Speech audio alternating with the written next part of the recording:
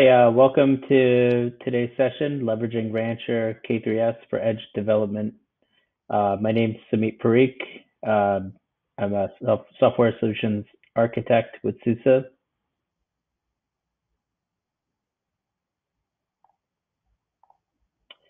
We're going to be going through a variety of topics related to the edge, um, CI/CD for edge deployment, why the agile process is important for this, how to use K3s, and then going through an example to show you a build process and automated deployments for K3s at the edge. So before we begin, want to take a little bit of time to just define what the edge means. And so to put this into some context, uh, cloud computing is really just the beginning and sort of the entree into edge computing. And as much as cloud and general virtualization has grown over the last several years, the predictions for edge computing in the next few years is that it'll be similar, if not greater, than that rise. And it's easy to see how this is possible as we see a variety of distributed systems throughout the world and globally, and cloud technologies, cloud native technologies have really enabled this. And Kubernetes really is a big part of how this will be managing that ecosystem and also driving uh, some of the operations and integrations with technologies. And so defining the edge, some of the things of why that this is so powerful is that, we talk about the Internet of Things, and these are sensors that are out amongst different areas, different machine to machine learning type things. Um, and these are all closer to kind of the physical world. But what I think is really important to understand is that all of that data needs to come back and needs to be computed. Some of it is processed at the edge, some of it is processed in the middle, some of it is processed in different areas of that system. But edge computing really is that paradigm that will go to create these solve these problems. And so now that we've looked at edge, why agile and why is CI/CD important? So to kind of set the table for that, we look at software delivery cycles in a traditional sense, the kind of waterfall methodologies, and this was initially defining requirements and then going through a long life cycle, fulfilling those requirements. Um, and this could take, on average 6 months to 18 months to 12 months. And so when you define these business rules and you kind of go and you decide that you're creating an entire system, you lose the ability to really make changes quickly and adapt to some of those ever-changing business rules. And one of the things that's important is that if you want to make a change in traditional methodologies, um, pushing that configuration out, that can take a very, very long time in terms of planning, development, testing. And so if we look at different silos that get created, on the left, you would see business rules that are created, and then developers that are tackling these challenges, and then a testing process. And then once it's tested and it seems like it'll be operational, how do you actually push this out? And so in any sort of software cycle, that is an issue to get things out quickly. But when we're talking about target devices, we really need to consider a agile process so that we can push these out very, very quickly. And so cloud native really lends itself to be able to attack these problems very quickly and with some scale. And so you want to be able to uh, test, develop, and then push these operational changes out very quickly. And so what becomes very important for edge devices in the DevOps world is that you're continually going through and having a cycle of feedback and deployment and testing. When we talk about edge devices, that cycle becomes ever more important. Hello, I'm Christophe Ledors. Welcome to SUSECON. I'm partner software architect at SUSE, working in the alliance and helping partner reaching their expectation in Edge and DevOps, DevSecOps. So we are going to talk about CI/CD for Edge. Thanks, Samit, for the introduction.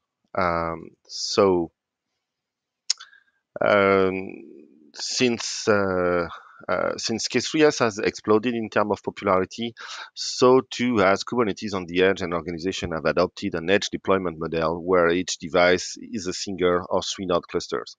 The point is that we are dealing with a lot of small cluster, not a single large cluster with many nodes. Although pretty much anywhere people are running Linux today, they are looking to use Kubernetes to manage the workloads. So while most Kubernetes K3s edge deployment are less than 10,000 nodes, some will soon get to 1 million. And it's in such architecture that Fleet will meet your scale requirements. So build factory for the edge. Despite the latency consideration, building and deploying to the edge is almost the same as building and deploying to the cloud. I mean, it's a similar mechanism. The use of virtualization will be likely to simulate the targeted environment to better implement real tests. Emulator could also help in development, and production push will have a better chance of success this way. An edge build factory. So you all know that CI/CD isn't nowadays just about DevOps and CI automation. It's also a lot about GitOps, and it requires an engine able to ease this site reliability engineer job and approach, while at the same time facilitating deployment of application at scale. Improved build process yield improved quality at all stage, also development, QA, production, release. So the next phase in the CI/CD topic, it's to build and deploy to test clusters. So this is basically here that we're gonna enter in the CD phase, and we're going to take advantage of existing automation technologies like infrastructure as code. It could be Terraform for the infrastructure, and we're going to introduce Fleet as the continuous delivery management platform. So we will be able to manage application deployment across all the clusters we have to manage. Could be the test cluster, could also be the production cluster then. And so because it's linked to the Git repo, each time we're gonna make a commit, the source control will trigger a refresh on the Fleet Git repo, and so it's gonna trigger another application deployment on the cluster.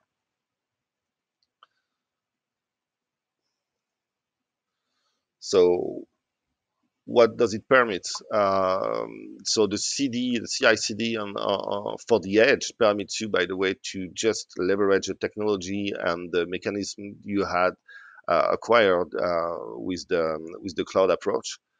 And so once we have deployed on test, dev, qual, production, make acceptance test and all, we'll be able, using Fleet and a different group of cluster, to deploy to the production cluster this way. So let's make some demo. So let's go into the demo.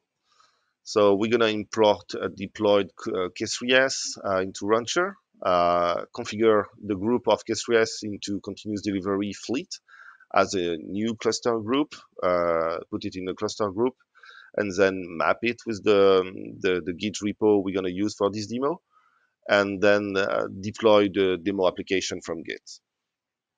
So for the demo, we have K3s running on a transactional operating system, which is SliMicro. And we also going to use, so K3s running on the Raspberry Pi. And we also going to use a very tiny edge device, which is a M5 stick C, which would be your MQTT publisher, and the Raspberry Pi is going to be your MQTT broker running Mosquito. And so first of all, let's upload the code to our M5 stick. It should be done so that I can start it.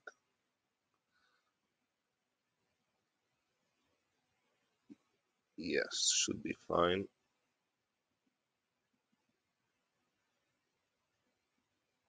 Yep, it's done. So what does it does? So this sensor basically just publish three different topic, MQTT topic.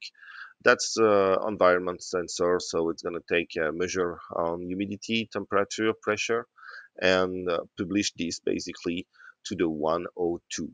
So we're going to change this so that it's the address of the broker, which is 134. And we're gonna rerun and upload the code, which is done. So currently the MQTT sensor here, publisher, it's sending the three different topic to our Raspberry Pi running on 100, 100, 100, 134. This Raspberry Pi is running K3s, and this K3s um, has been on board into our Rancher instance. So we have multiple cluster. One of them is the SUSECON demo MQTT, and it's running on single node. Okay. Inside this Rancher, it's here that we are going to configure inside Fleet the continuous delivery. So we have clusters. One of them is our SUSECON demo MQTT. So we have created this cluster.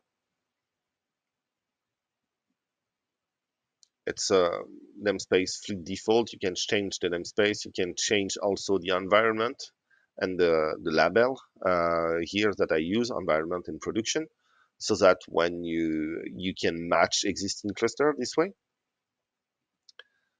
When here you're gonna create a cluster group, you're gonna group clusters using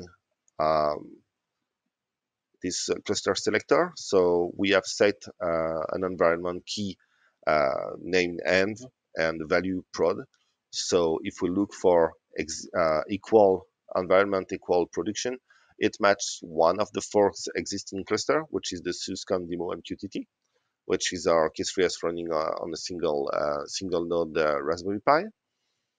And all of this makes sense into our CD topic, because here it's the place where we're gonna create basically a continuous delivery of an application. This application, it's in this repository URL we're gonna talk about. That's the branch I'm using. Take care, be careful. By default, it's master, not main. And then you just select the cluster you want to deploy on. So we have multiple cluster, and we choose simply the group interesting for us, which is our single node production cluster.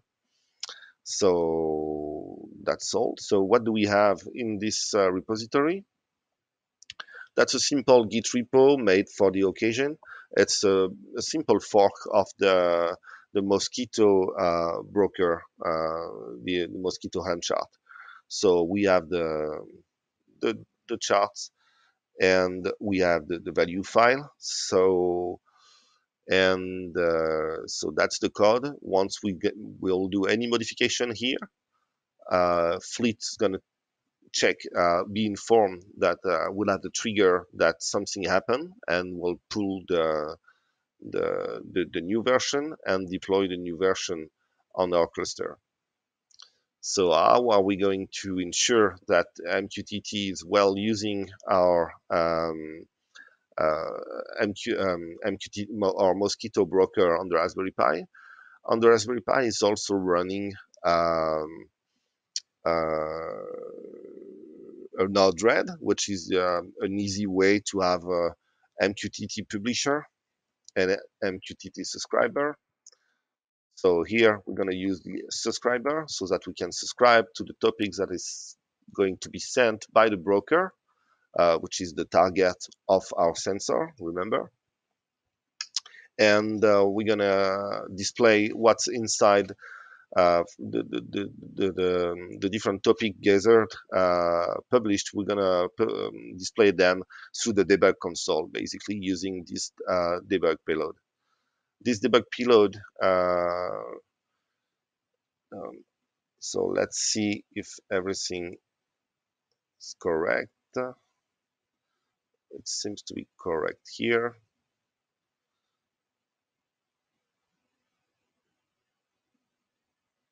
Okay, so we don't have nothing coming so far. So we know that this one is publishing the value. We know that this one is displaying what's coming in the queue, but it stayed disconnected. So we're gonna change a bit our values here. Check if everything is fine.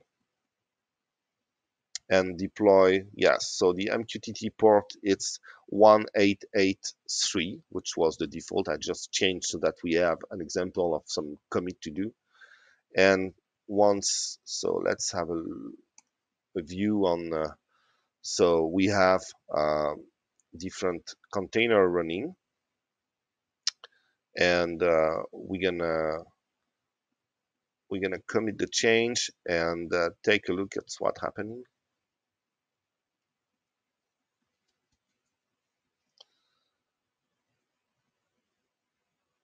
So on the Git repo here, we should soon see something changing here in the Mosquito demo.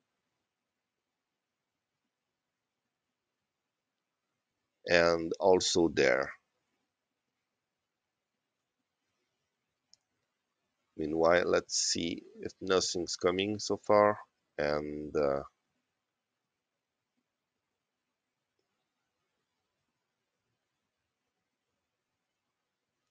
so the application is currently deployed, made, and we saw that the container just changed. So the resources are being redeployed. Yes, 3 container on 5 and done. So all the containers running smoothly, and we have our subscriber now able to connect, and the temperature coming from the sensor is also displayed through the debug console. So that's it for the demo. Thanks for watching, and have a great time watching SUSECON presentations. Thanks for watching our session, and please reach out with any questions, and enjoy your time at SUSECON.